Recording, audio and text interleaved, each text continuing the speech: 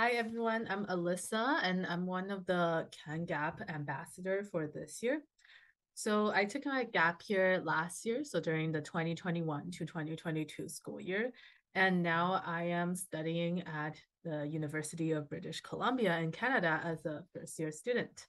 My whole gap year experience was revolved around building a business and trying to be entrepreneurial because I really wanted to go visit the Middle East like area in that region because I was really fascinated with their culture. So one of my biggest goal was to earn enough money so I can afford to fly there and then like understand their culture without needing to rely on my parents. Um, and at the time, I was just out of high school. So for my entire life, the only thing basically that I got good at was like learning, and I was a very STEM focused student. So at the time, I was like, okay, I didn't really want to work a retail job because um, basically a retail job is like minimum pay, and then that would take a very long time for me to um, get to my monetary goal. And also, I had some rejections. Like a previous years where I did apply to some like retail or restaurant job. So that really left a shadow in my heart. I was like, maybe I want to try something new and then try to start something myself. All right. So after I graduated, that was in May 2021 from high school, I started um advertising about like my business, and I thought, hey, since I did pretty well in high school on STEM-based subjects such as chemistry, math, and physics, why don't I start tutoring kids or working with pairs to tutor to like earn that fund. So initially, when I was advertising, I designed a couple of posters through which is pardon me, a free online graphic design tool. This one was the one that I started with. Initially, I didn't really know which group of student I specifically want to work on. Like I worked with a lot of like younger students as well, like elementary student kids.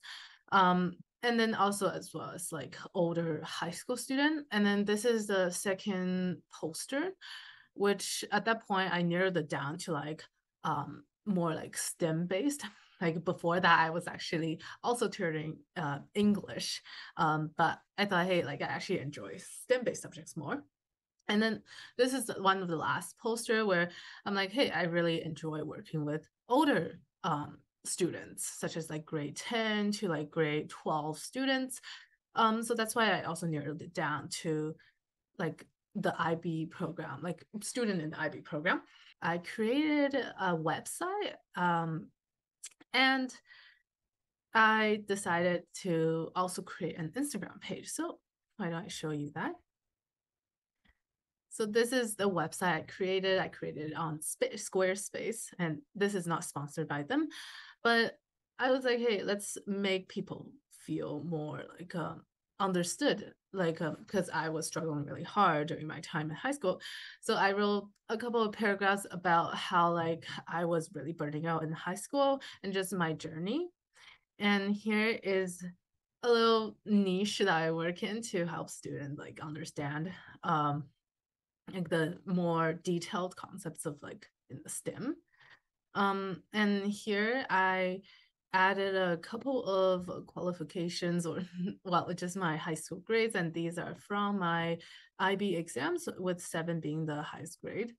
And that is my diploma. And you can see I just crossed out all the personal information. And just a couple of testimonial and also the tutoring services I offered. It's mostly just the grade 11 to 12 sciences and IB sciences and mathematics. So here's my little, I designed this little section for people to reach out. Okay. And I also additionally created this page on my story and how I decided to like challenge myself and do the IB program to let my clients understand me a bit more. And this is during the time where I was extremely busy because that's when COVID hit and then everything got shifted online. And this was just my desk. It was like a complete mess of like a lot of paper. And then I was like using paper like crazy. Then this was one of my like grade 12 timetable, and it just showcases like I was quite busy. And that's when like my struggle began, and just a bit more. Feel free to read more about this. I don't believe it's published anymore, but I can try to link this in the bio. Okay, but anyway, so that's my entire story, and then this is the time when I graduated, and yeah, so additionally, I had a couple of testimonials I made, and like the 10 lessons I learned. I was being really candid here because I learned so much. As well as just a last page of like contact information, but that's basically my website. I mainly work with students through Zoom, and there were some offline students that at home I was fortunate enough to have a little space where students can come in and then we can talk about specific subjects that they need help of. And additionally, through online students, I use the Miro tool, which is a digital whiteboard. So students can interact freely with me. And here are some examples of all the notes that I wrote for students, or all the notes we collaborated on. And then there are like about 20 boards of similar sizes or even bigger. It just shows that we had essentially a lot of fun I had a lot of fun working with students. And that's basically what we did. So some things I wish I knew before I started is definitely I did make a lot of like mistakes, and mistakes that turned into lessons, such as I initially like I had such high imposter syndrome because every time I look at, say, some competitors, they would be like, oh, doctor or like master, like graduates, and that are also tutoring in this field. But for me, I was just like a graduate right out of high school. So I felt very insignificant in terms of my qualification. But however, gradually it got slightly better through like working and then being prepared and just like ensuring that students get as much as they can. Okay. And another one was I didn't have the courage to set personal boundaries initially, and actually throughout the entire gap year, I was very fixated on, yes, like I guess like people pleasing because that was my first time really starting like a full blown kind of like business. Um, and then I was just really focused on client experience, but at the same time, I kind of noticed how people had different values. And for some clients, like even if I try to satisfy them, I try my best to do things that will assist the student, the client can potentially still be unhappy because of our differing views. And that's something that like I was too afraid to talk about initially at the very beginning before they even become my client, to like set boundaries, because at the time I was very fixated on like money, right? Because well, you can blame me because that was the first time in my life where I had like earned like that much money. It's like the most money I've ever learned, first time in my entire life. So I didn't set boundaries, and as a result, like there were some clients that really infringed on my personal boundaries, like such as like canceling last minute. Instead of making me more confident as a person, it made me like question my worth. In conclusion, everyone's gap years are different, and then everyone can have different goals.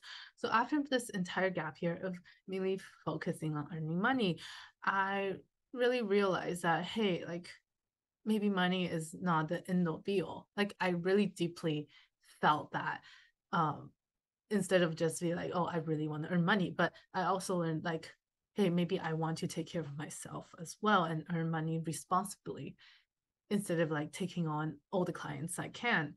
Um, but after all, yeah, I earned enough surprisingly to cover my entire university tuition. So that is something I'm really proud of.